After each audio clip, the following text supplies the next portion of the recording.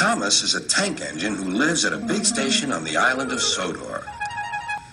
He's a cheeky little engine with 6 small wheels, a short stumpy funnel, a short stumpy boiler, and a short stumpy dome.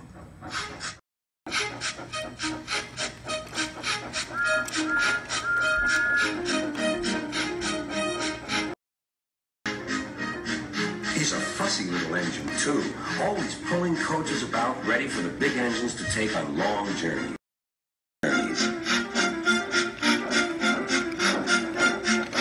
And when trains come in, he pulls the empty coaches away so that the big engines can go and rest.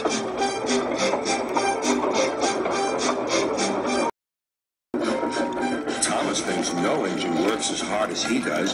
He loves playing tricks on them, including Gordon, the biggest and proudest engine of all.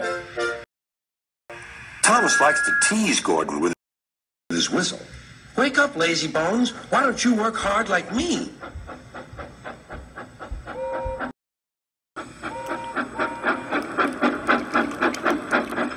One day, after pulling the big express, Gordon had arrived back at the sidings very tired. He was just going to sleep when Thomas came up in his cheeky way. "Wake up, lazy bones. Do some hard work for a change. You can't catch me." And off he ran, laughing. Instead of going to sleep again, Gordon thought how he could get back at Thomas. One morning, Thomas wouldn't wake up. His driver and fireman couldn't make him start. His fire went out and there was not enough steam.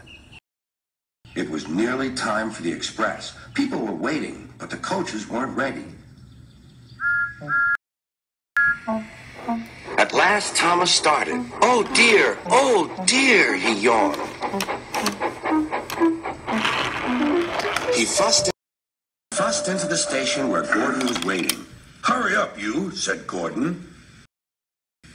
"Hurry up yourself," replied Thomas. Gordon, the proud engine, began making his plan to teach Thomas a lesson for teasing him. Almost before the coaches had stopped moving, Gordon reversed quickly and was coupled to the train. "Get in quickly, please," he whistled. Thomas usually pushed behind the big trains to help them start, but he was always uncoupled first. This time, Gordon started so quickly they forgot to uncouple Thomas. Gordon's chance had come.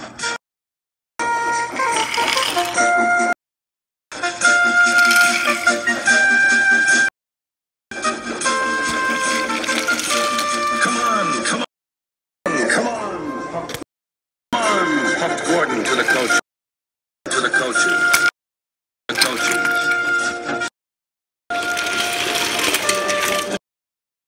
The train went faster and faster. Too fast for Thomas. He wanted to stop, but he couldn't. Beep, beep. Stop. Hurry, laughed Gordon. You can't get away, laughed the coaches. Poor Thomas was going faster than he had ever gone before. He was out of breath and his wheels hurt him, but he had to go on. "I shall never be the same again," he thought sadly. "My wheels will be quite worn out."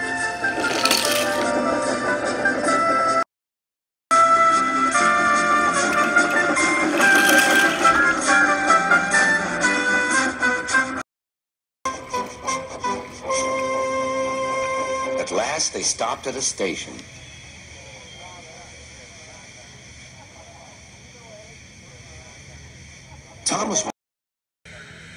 Thomas was uncoupled and he felt very silly and exhausted.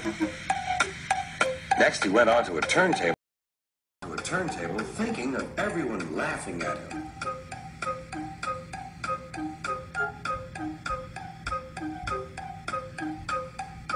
And then he ran onto a siding out of the way.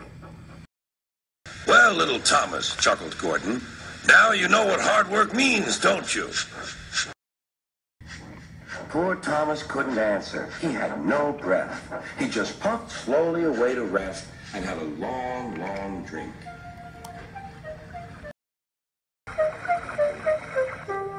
Maybe I don't have to tease Gordon to feel important, Thomas thought to himself, and he puffed slowly home.